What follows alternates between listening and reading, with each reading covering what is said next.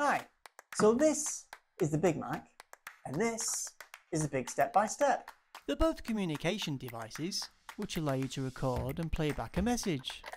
Hello, this is a message recorded on a BigMack. They both have a volume control, sockets to connect to an external switch or switch adapted toy or device, and coloured tops included.